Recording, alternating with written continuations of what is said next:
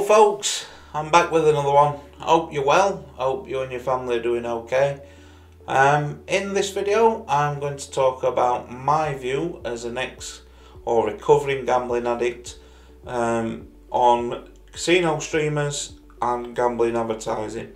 So my view on casino streamers to start with is, well, a question is, should they be banned? Should they be banned off YouTube?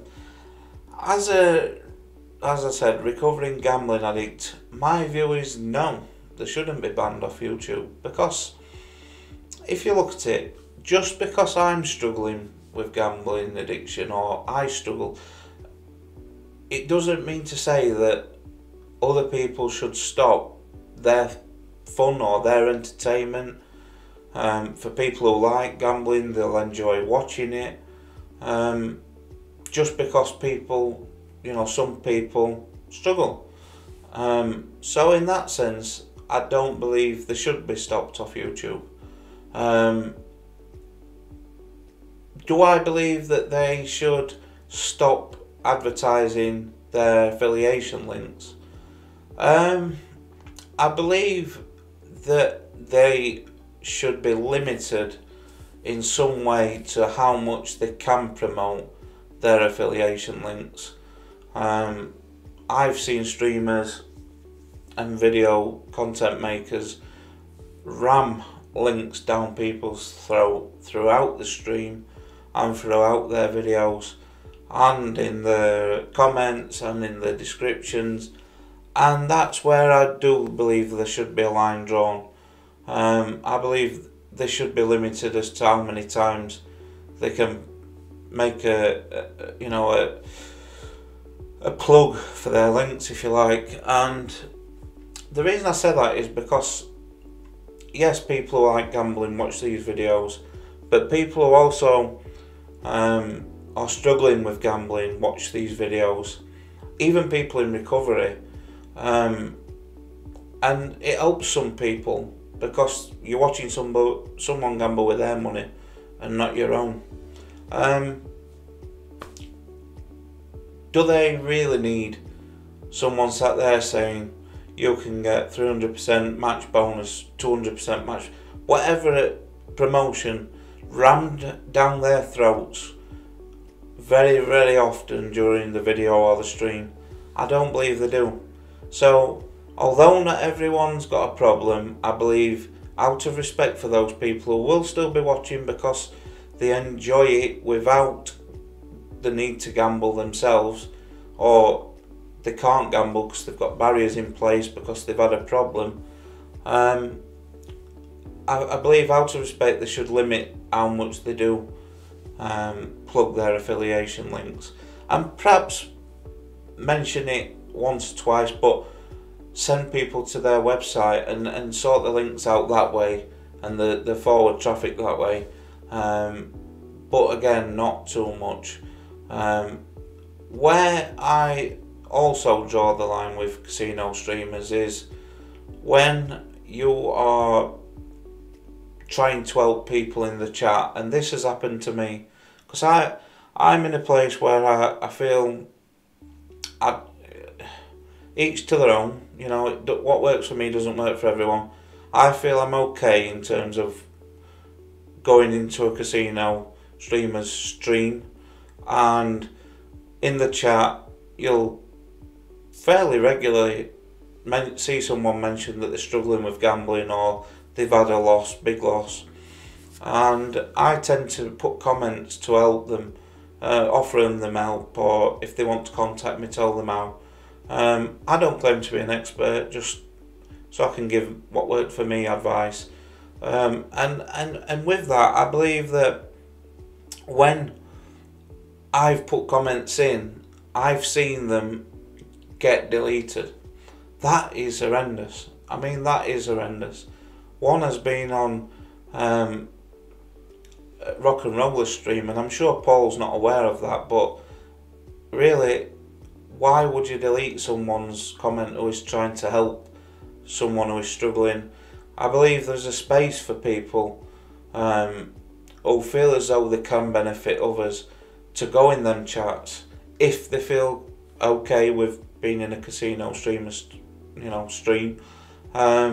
Not everyone will. Not everyone will feel strong enough, and that's fine as well. I wouldn't even recommend it. But I've been in them where I've helped others, commented or whispered them on Twitch or whatever. And the thing is, I'm there on this particular evening where it happened a couple of weeks ago to help someone who was struggling. They were suicidal. They was on about they had big losses and things, and I just put a nice comment in just to try and help them and guide them into some help, and it got deleted by the mods. And I'm thinking, come on, I'm just trying to help. Just because you haven't got a problem, clearly they have. So I believe there's a space for people like that. And what I'd say is, I know it's a bit wide of probably most people's thoughts, but I believe casino streamers, particularly the bigger ones who get the massive views, perhaps once a month or once every couple of months, should do an interview with a recovering gambling addict. Doesn't have to be me, there's plenty of us out there, fortunately, who are spreading the awareness, putting videos out on YouTube, and do an interview with them and let them speak about the dangers of gambling and talk about it. So it's not just, here you go, here's my links, come and sign up, let's have a bet, this, that and other. But I do understand it's a business, so yes, promote your affiliation, but just have some respect for people who may be struggling. It doesn't need to be constant. And clickbaity titles, again, I understand that you're trying to make money off the YouTube ad revenue. Does it really make a massive difference to your income when let's be fair, you're making quite a bit off affiliation by throwing it down people's throats. So yeah, I just think that they need to be a little bit more responsible, but I do think there's a place for them for people who don't struggle with gambling.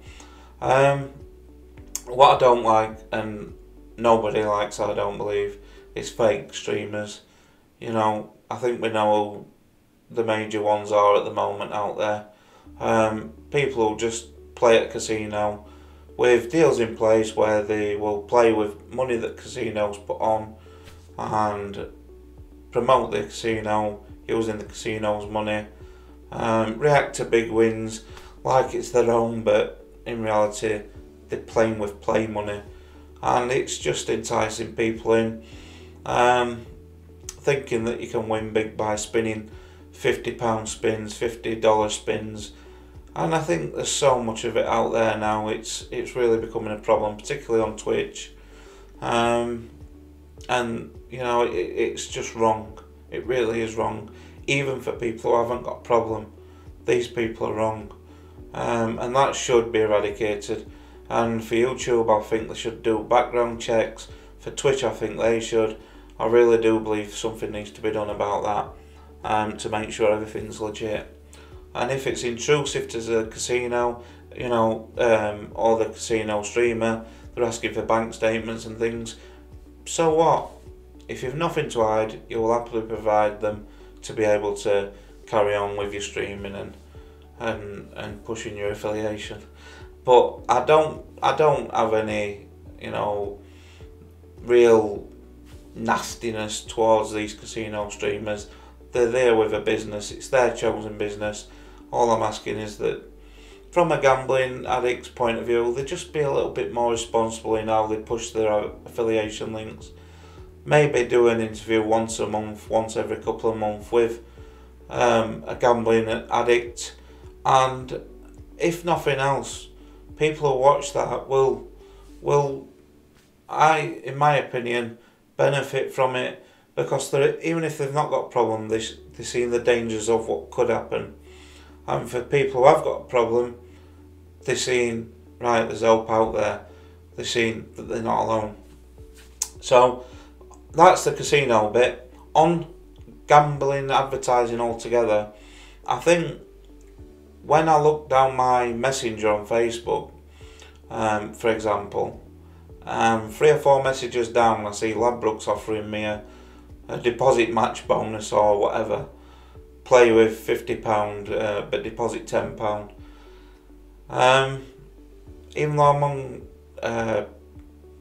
self-exclusion from bookmakers and things, I believe that needs to be stopped, because it's not the advertising where you click a YouTube video and yeah, you're gonna expect some level of advertising, but on Messenger, which people are using all the time, millions, to start sticking it into where your messages appear, that's wrong. That's totally wrong. People access that all the time, and to see them links in there, I know you can hide them, but they still come back up.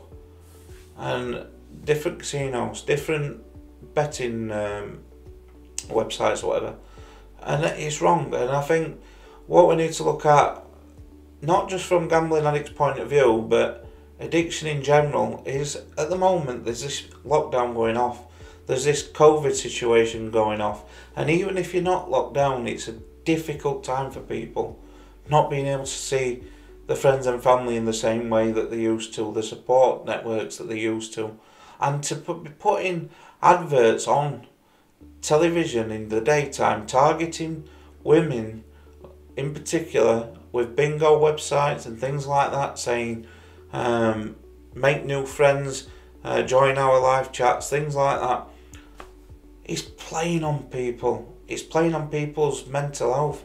It really is playing on people's vulnerability, if you like, with what lockdowns, COVID's impacting on them. And it's almost like saying, well, you've lost your real family in terms of you can't see them like you used to, but join our family. When our family could potentially lead you to be taken from your family. I know that sounds confusing, but that's the depths that gambling addiction can take you in. I think when they introduced the ban on advertising for gambling, and when the bookmakers and the casinos offered to do that was great.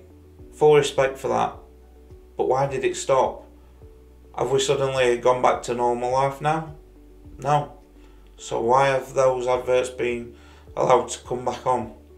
Advertise whenever.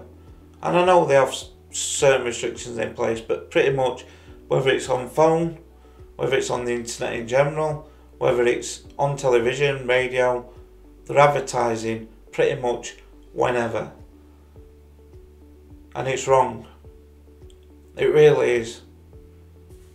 So I really do believe restrictions should be put in place, particularly while we're in lockdown, particularly while COVID's bad. And please, if you are struggling out there, don't, it's not as easy as this, but don't feel that casinos and live chats in casino forums can become your support network, because believe me, it's a downward spiral and it can really creep up on you.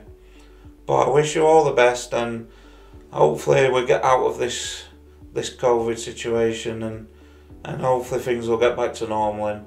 But they're my thoughts on advertising and casino streamers. Everyone's got their own opinion. That's mine.